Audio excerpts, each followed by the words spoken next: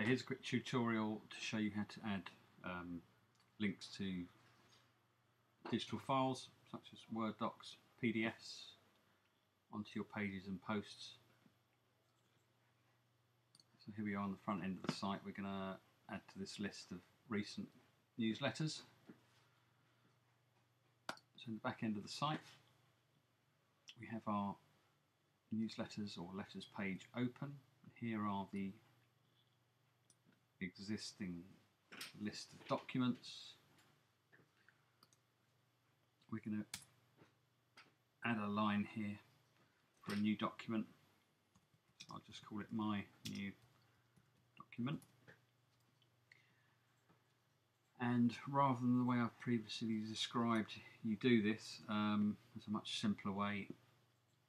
So rather than using the insert link here and having to find the URL of your previously uploaded file, ignore that method. Simply select your text that you want to become the link, hit the Add Media file,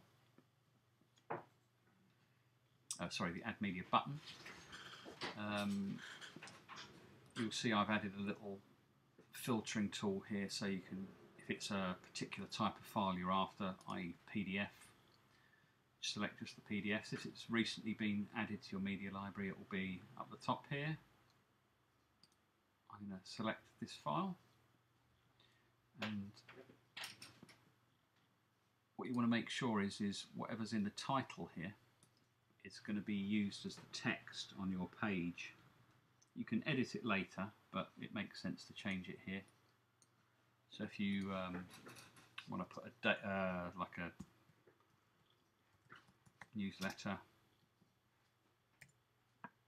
make sure the title's as you want it, and then most importantly, if you make sure this links to media file rather than the other settings.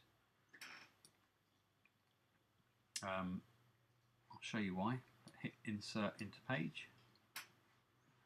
You see it then changes the anchor text to what you had set as the media file's title.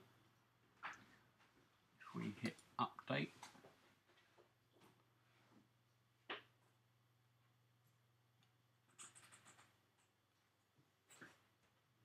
and then go to the front end of the site and do a refresh,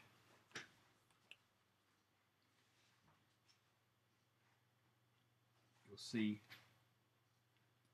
our new document has been formatted correctly, and because of another plugin we're using, it adds the file type icon here, so it's picked a PDF, and it adds the size of the file as well. That concludes this little tutorial.